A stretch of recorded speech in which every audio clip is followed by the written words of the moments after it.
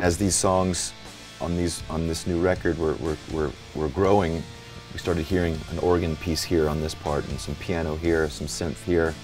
We got some keyboards going on. That's going to start on Monday. I usually perform with the Claypool-Lennon Delirium, with Les Claypool and Sean Lennon. So that's how I got mixed up with this. Went and saw them. I saw he had a big Moog set up, and his playing was amazing. They were in Salt Lake City with a night off. We played in Salt Lake City.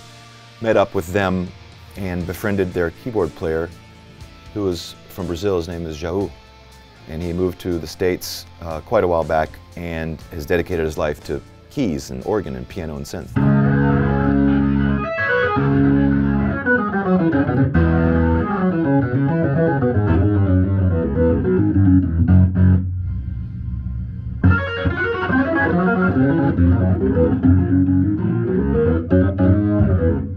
Ron asked me if I knew someone who could kind of play keys like I do, and I said, well, I know me.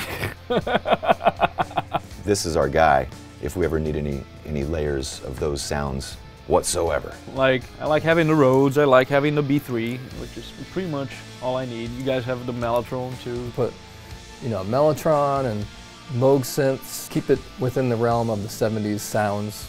We don't want to get 80s. Keep it in the 70s. Early 70s, mid 70s.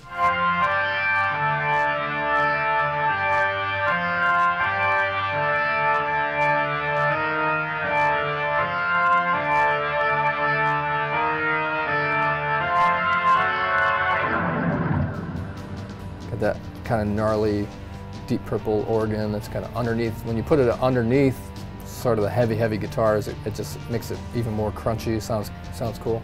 You know, we've done like really interesting kind of metal percussion on this in one section of the song.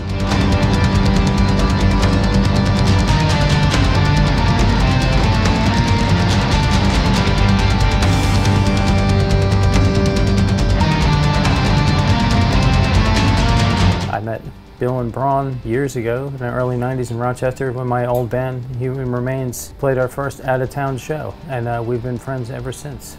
It was cool to be able to have Dave come down and do some percussion. We just did a bunch of tracks of sort of this tribal sounding drumming going over one of the songs that Troy wrote. We did a bunch of floor tom drumming together, and then we traded on and off and did a call and response thing.